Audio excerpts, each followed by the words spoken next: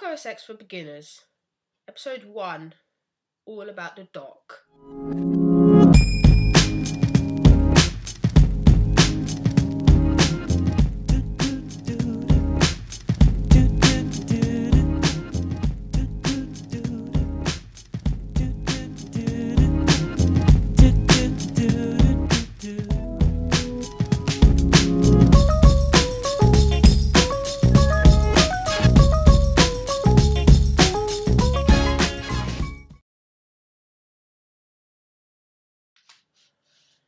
Now, just before I start, if I look to the side, I have my notes at the side, so basically, yeah, that's why I keep looking. Now, before I start the video, yes, this is a video about, and for beginners, about the Mac OS X dock. Now, I'm gonna split this up into categories. The use of the dock, functions, different functions, and pros and cons. Okay, so let's get right into it. So basically, this is my dock.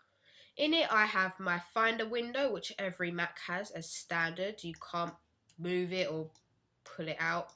Finder, dashboard, Mac App Store, Mail, Safari, iChat, Address Book, Time Machine, Photo Book, Skype, System Preferences, Fireworks, Facebook, iTunes, ScreenFlow, and here I have my own folders, which I customize. I have my iLife 11 folder, so if I click on it, it will show all my iLife applications, my Office 2008, and my Office 2011, and my apps. And at the very end, we just have trash, which you can see is full. Now, to delete trash, right click, empty trash. Empty trash. You hear that noise? I mean, the trash is empty. Now, say for example, you want to take something out of the dock. For example, say I want to take out Time Machine. I'll hold it, and you see it will kind of go transparent. Pull it out. There'll be a puff of smoke icon there. Let go of the mouse, it'll go into a puff of smoke. Don't worry, it's not deleted from your hard drive, it's just not in your dock. Okay, so the use of it is for quick access, basically. So say, for example, I'm in Safari, and I see something on Apple homepage I really like, but I need to quickly draw it down. I don't want to have to go into Finder, Applications, yeah, you get the point, having to find the thing I want to use to draw it down. That's why I have my Office 2011 folder. Click on that, then click on that, write down what I need, basically, okay? So that's one use for it, basically. Next use is if you're opening an app, like, for example, if you see all these apps are open, the Finder's open, because the Finder's always open, you have a dot underneath. So that's open. iChat's open, ScreenFlow's open, and that's it. So another use for it will be if you open, let's say,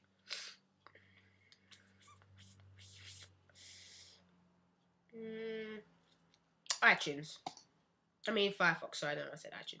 You'll see it will appear in your dock for quick access, for minimize, anything basically. So now when I minimize it, it'll minimize into the icon. Now, if I hold my left click on the actual icon, it'll show me all the windows are open. So, okay. So, next we're on to the functions that it has. So, to change everything, what you would do is right click where you these lines would be in between your applications and your folders, like the partition, and you click Dock Preferences. Then your system preferences will come up. Another way to find it is Apple logo, system preferences, dock, and another way is Apple and dock preferences. Okay. Now your dock preferences are the size of it. Mine is set to large. You can have it really tiny, and you can also have magnification. So if I wanted it to be maximum magnification, smaller than that, like hover over an app, it's really big so you can see what you're clicking. Okay, this also makes your desktop look really big as well.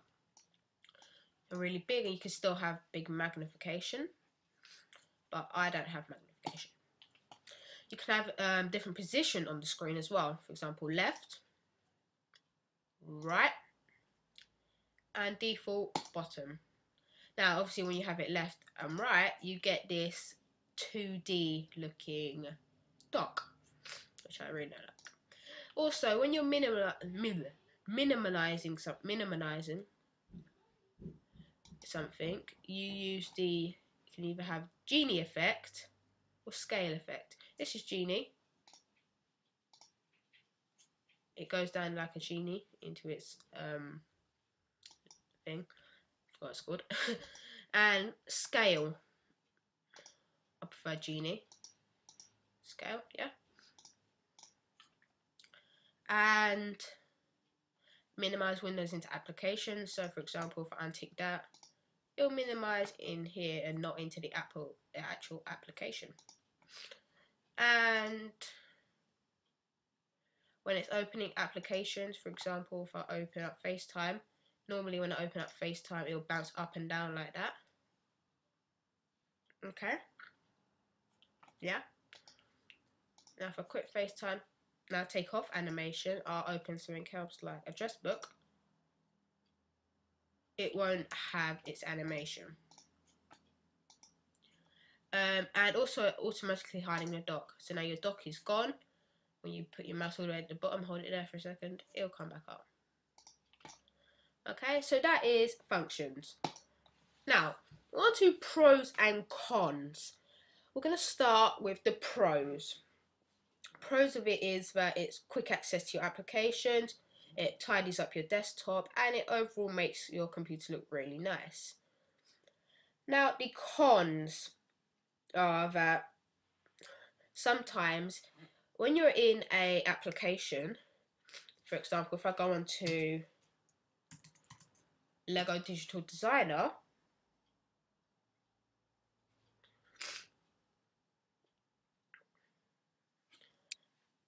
and I do free build, okay, now you can see that the dock is too big. It's blocking some of the stuff. So when I want to click something like the minus button here, if you can see, it might open either FaceTime or Fireworks. So yeah, there is a way to solve this. You can simply turn hiding on. It's better. But some people like to show their dock, so that is one problem. Now, that was one problem. Another problem is some people do this. Some people do this. What should I do? Some people do this. And they go, oh, they panic that it's gone. No. It's in your Finder. If you just type in address book, here it is. You can just drag it back into where it was. Okay, so that's an easy thing. There should be a way to lock it, but I don't know. And yeah, that's all I could really find of the pros and cons. So let's see what time we've got. Okay, 8 minutes. So basically, yeah, that's lesson 1 of the Mac for Beginners, and that was on the dock. I hope you enjoyed it, and don't forget to